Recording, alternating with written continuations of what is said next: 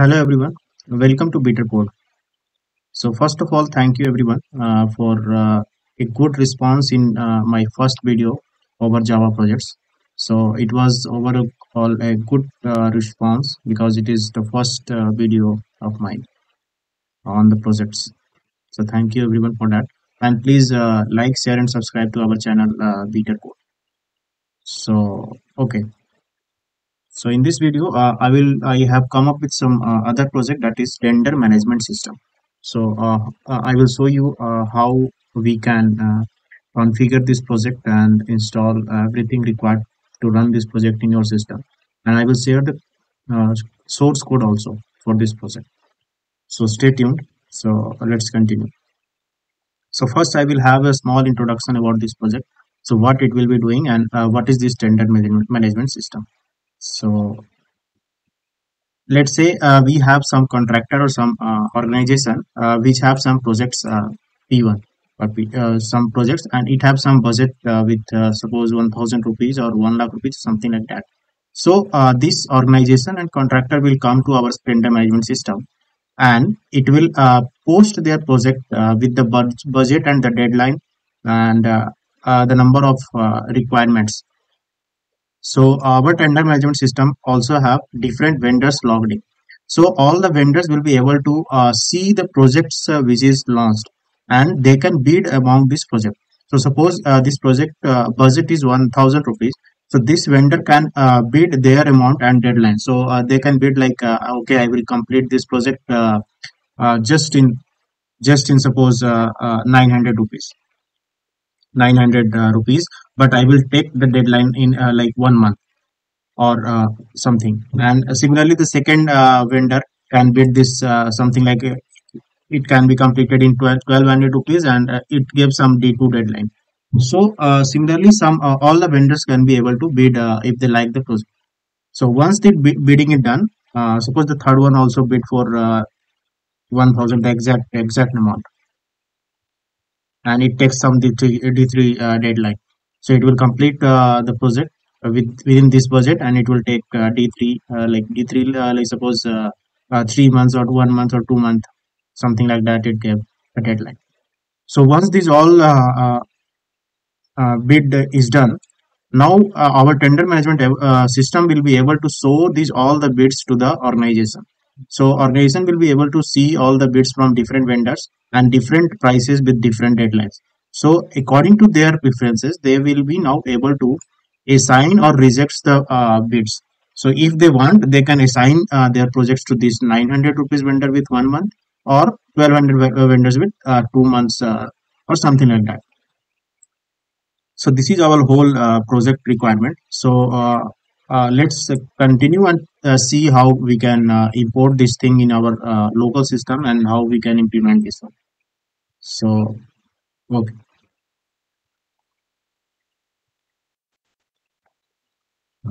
Now the base code for this project tender management system is stored at the GitHub, and I will paste this URL of the GitHub uh, in the description box.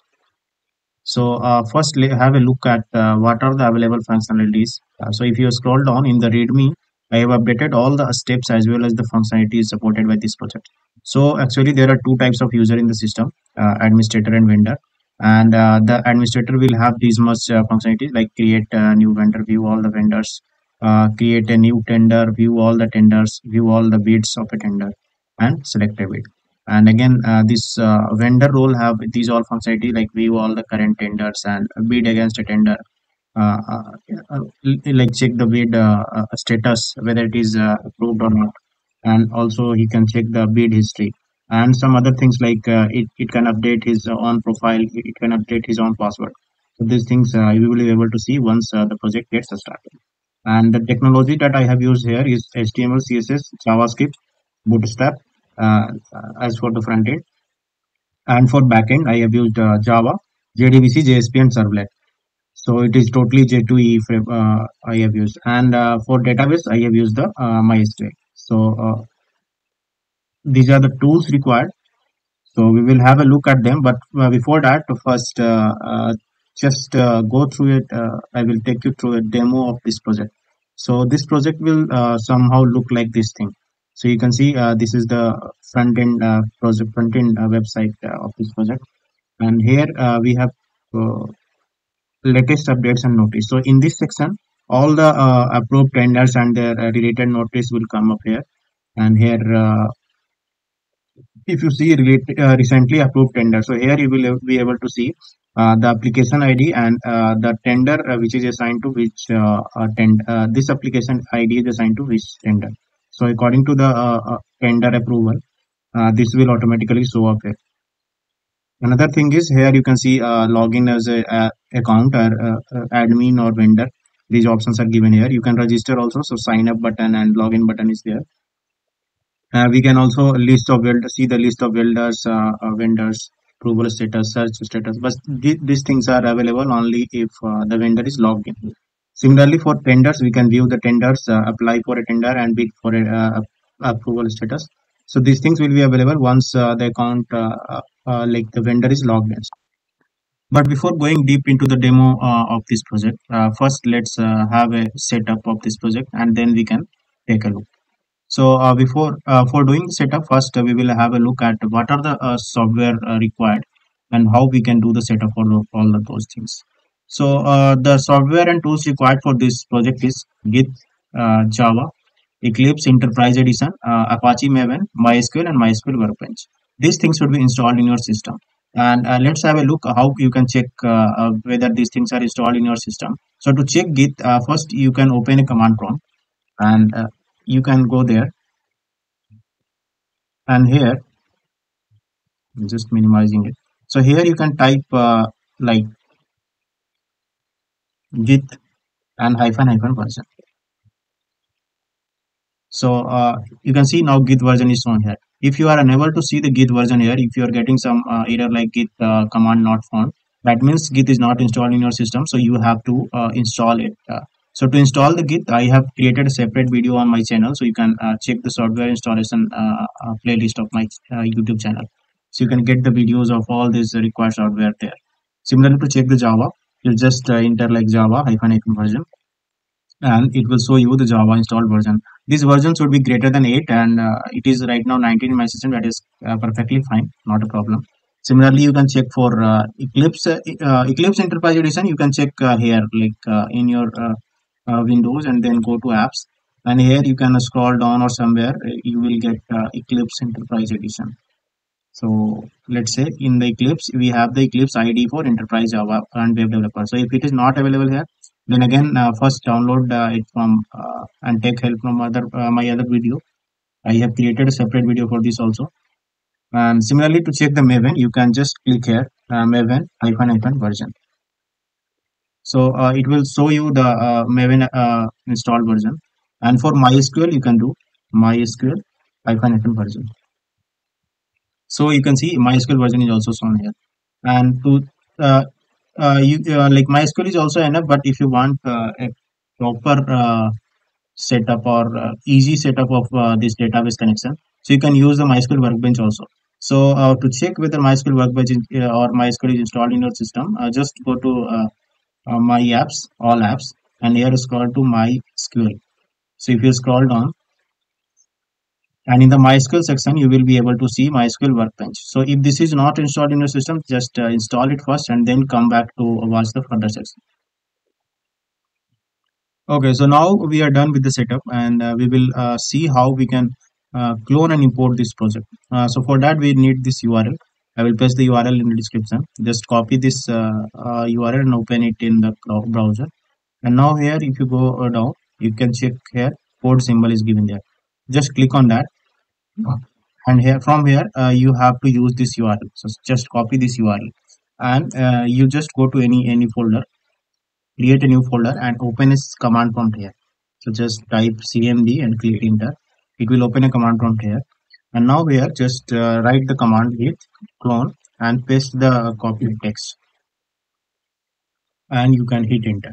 So what it will do is it will just clone the project into this particular folder of this location. So let it complete first.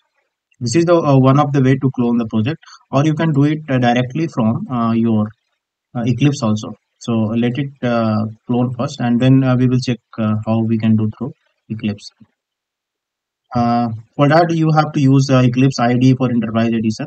You can check there in your all apps, and here you can scroll down and go to Eclipse, and here Eclipse ID for Enterprise Java and Web Developer. So you have to use this one, not this one, not the second one. So if you don't have this one, just watch any other video.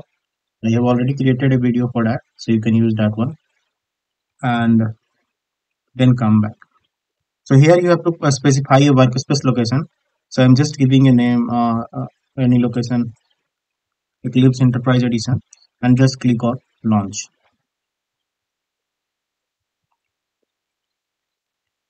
So now you can see this is starting the Eclipse ID, and parallelly you can see this Git clone is also successful. Okay, so this is started now.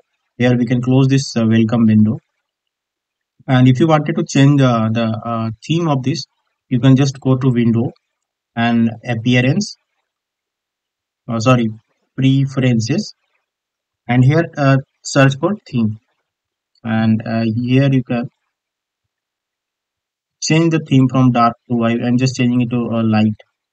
So apply, and it will ask to restart, so just click on that, so it will restart the Eclipse for you. Again click on launch.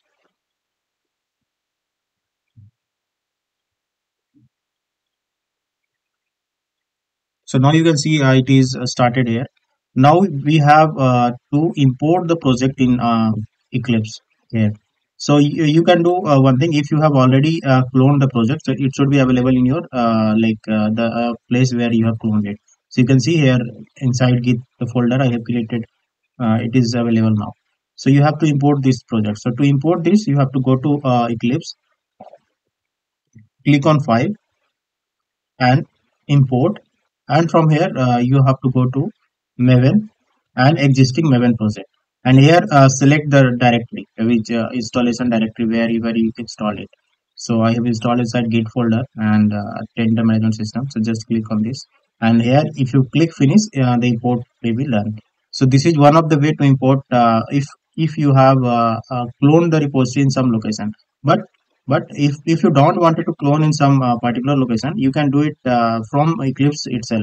So for that, you will just go to the GitHub, and here go to the code and copy this URL. Once you copy this URL, just come back to Eclipse, and here go to file, and here import. And instead of selecting the Maven here, this time we will select the Git, and here project from Git. Now click on next.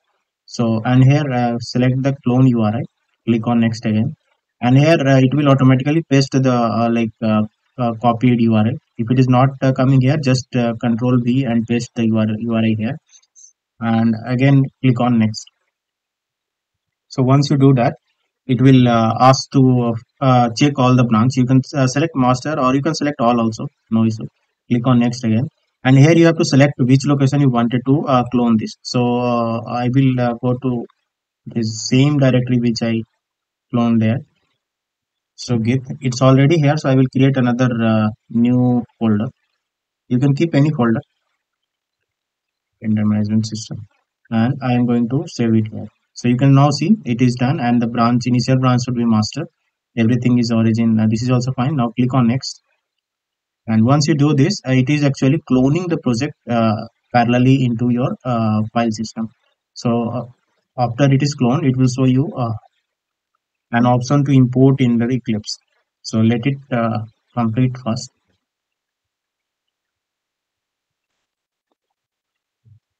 Okay, so now it is giving an option to import existing Eclipse project. So click on next, and again click on finish. So now if you see one tender management project is showing here now. So that means this project has been cloned and imported successfully. So now we will go to the next step. That is, if you go to the GitHub repository again, and if you scroll down, I have written the steps to execute the dummy database initialization. So one of the way is to use the SQL dump file that I have given here. If you control click here, it will open a dump file SQL dump file. So you can use these commands to like use this SQL dump file to make a dummy table in your database, or you have another option. So just go back and if you see here, dummy database initialization using query. So you can use this one. For that, we need to use either MySQL command prompt or MySQL workbench. So I will show you how we can do that. I'm closing the other command prompt. So to open the MySQL command prompt, you have to just open any CMD. So I'm just opening a command prompt, and here you have to write MySQL minus u and whatever the username you have entered while like installing the MySQL, and minus p. Then it will ask for password. So enter the password of your username, and then okay. So now it opened this command prompt for MySQL scripts. So here you have to copy this whole script, and up to commit, and you have to paste it here. So once you paste it, it will the dummy database will be created in the MySQL. So this is the one of the way to create the dummy database. If you don't wanted to use the MySQL command prompt, you can use MySQL workbench also. So for that, you have to just go to Windows, and here all apps, and here MySQL workbench. You have to open MySQL and then MySQL workbench. So once you open that, you have to connect to your root database. So I'm just clicking it here. It is already saved in my system, so I'm just clicking it here. Here, click on the password.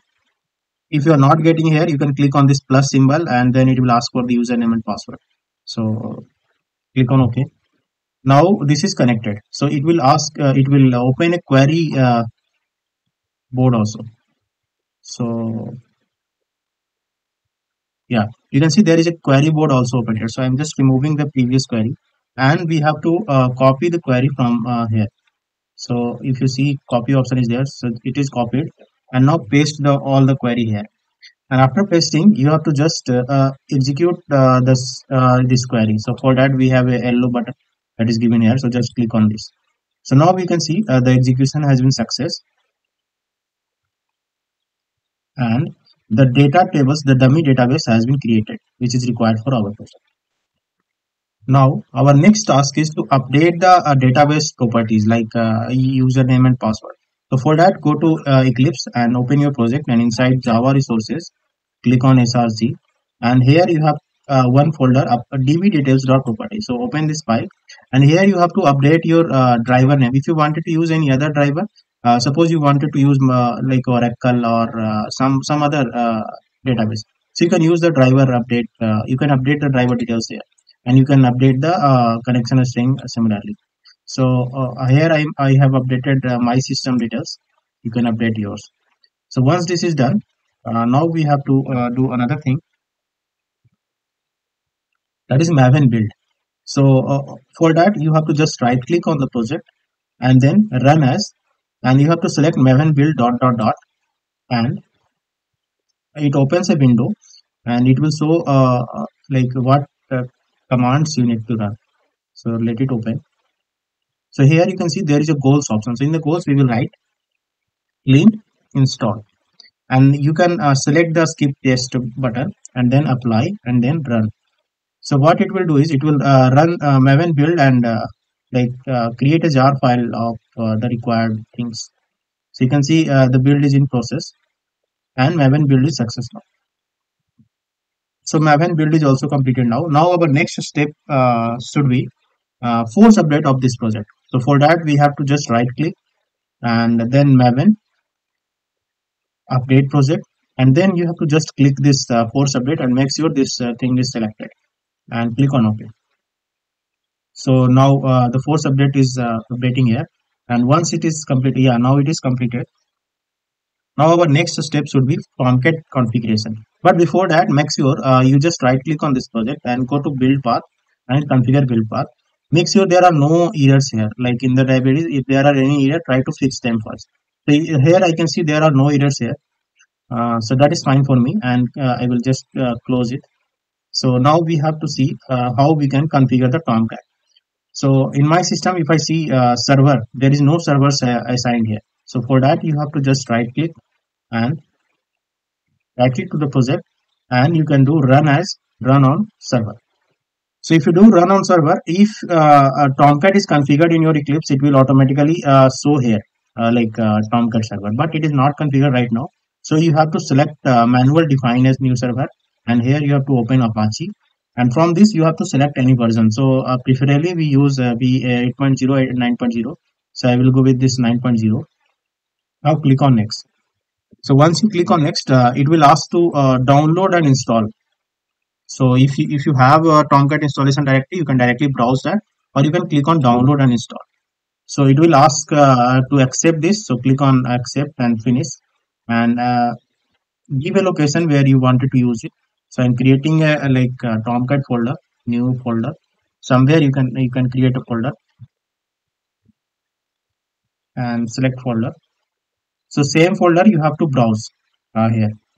So once the browse is done, if you are getting some error like it does not exist, you can just rename this to 01 or something, and this error should be, oh, it is not going, then just browse it again. So now the error is gone. Click on next, and here make sure this tender management should be on the right side, not in the left side. If it is in left side, just use the add button or add all button to move it to the right side. If anything else is there in the right side, just remove that other project into the left side. So here we have to keep only that project whichever we are going to run. Now click on finish. So once you do that, you can see in the servers dashboard, this is starting, and this started to localhost 8080. So it is still loading. Let it start first. Yeah. So now you can see this tender management project is running in my system, and you can see this notice board is getting updated. Actually, this is updating from the database which we created right now. So these things is running here. Okay. Now, if you are getting like this, sometime you will get the error like this port is already in use, like localhost 8080 is already in use. So for that, you have to do one thing. You have to just go to the server and double click it. So it will open a server dashboard here. So you can see here, uh, server dashboard is showing here. And now you have to change the port. If 8080 is already in use, you have to just click on overview. If modules is selected, it will show like this. If overview is selected, just click on overview, it will show like this. And here in the port section, you have to update the HTTP one inside ports. There is a HTTP 1.1 port number. So here if you update to 8082, if you wanted to run the project in 8082, and then save it, and then we have to restart it. So we can just right click or just select the server and then restart it. So it will start the project in 8082 port. So if I go there and refresh this, this page should not be available now, because this project is now running at 8082. So we have to just change the port 8082, and now you can see this is loaded now. Fine. Okay, so this is done. Now we will see a perfectly running demo of this project. So for that, I will just show you first login with the vendor account. So I'm just going to log in. So for that, click on login button, and here user login. So for by default, the email ID is sasi@gmail.com, and the password is also sasi. And you can click on login as vendor. So this is the home page. Here we can see the user is logged in, and now you can see all the tenders available. So you can go to the tenders and view all tenders. If you click on that window, here we are able to see what are all the available tenders which are available to bid. So tender name, type, budget, location, deadline, everything is showing here. Similarly, if you wanted to bid for a tender, you can click on bid for a tender. So here these all tenders are shown here, and here you can see these tenders are expired. That means these tenders are assigned to some other. It was released some time back, but it is assigned to some other vendor. So it is not now available to bid. but we are one tender is available to bid now, that is this one. So we can click on bid now. If you wanted to bid for this game development tender whose budget is around this one, and deadline should be this, so you can click on this bid now, and here it asks for the bid amount, like whatever amount you wanted to bid for it.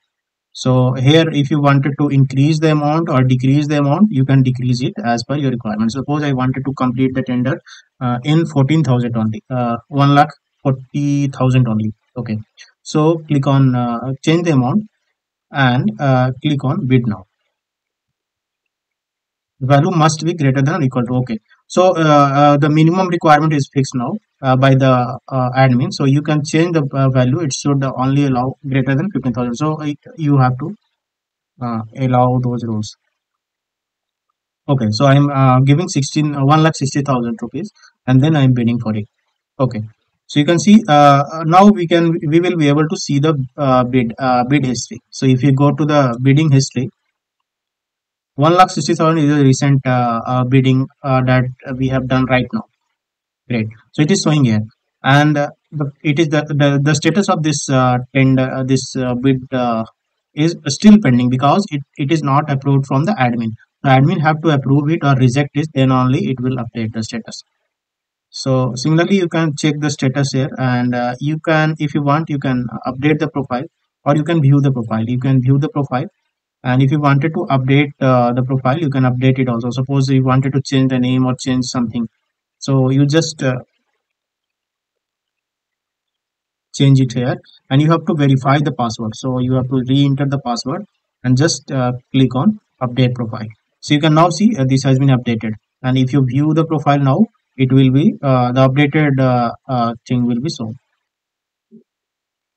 So this is the thing in the vendor account. Similarly, you can change password also.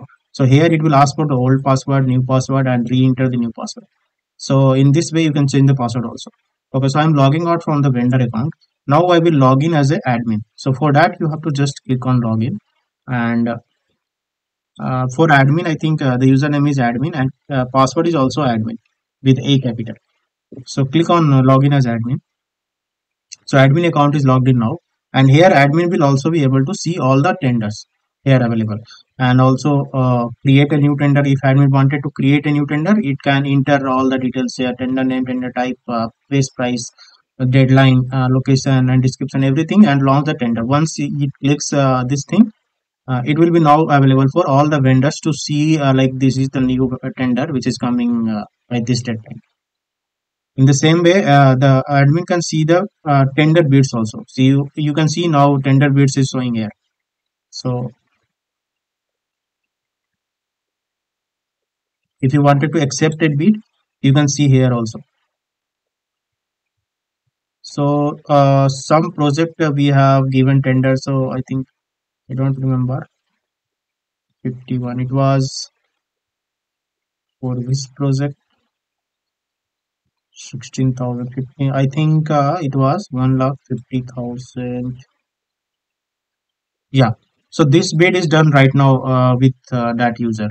I think that user details you will be able to see here if you open. Okay. So yeah, the same user had bid for this tender, and the amount is 1,60,000 rupees. So I can the admin can accept or reject from here. So if you accept it, it will be updated in the user or vendor account.